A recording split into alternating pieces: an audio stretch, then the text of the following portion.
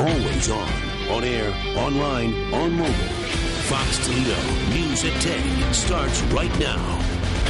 Toledo Public Schools expects to get answers from the University of Toledo tomorrow.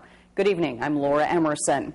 The school board president asked the university to look into how TPS projects its budgets.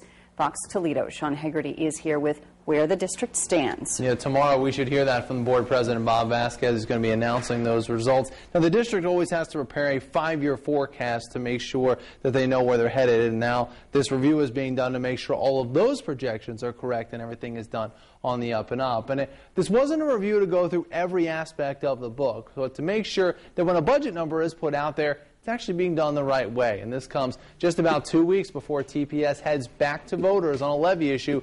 Bob Vasquez says he feels like the projections that they do right now are reasonable and consistent with all the laws, but he wants a neutral third party to look over those numbers, which includes a budget deficit of $44 million for next year. Here's what he had to say when that audit was announced.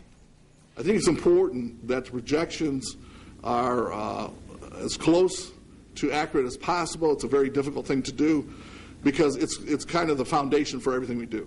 It's the foundation for our budget. It's the foundation for negotiations. Well, part of what makes these budgets so difficult is that the district doesn't know how much money it's going to get from the state next year, or even property tax numbers, which really determine the final numbers. I talked to school board member Lisa Sobecki tonight, and she told me that several people have asked to review the books. She thinks it's possible that some tiny discrepancies might be found, but she doesn't think people are going to find $44 million in discrepancies.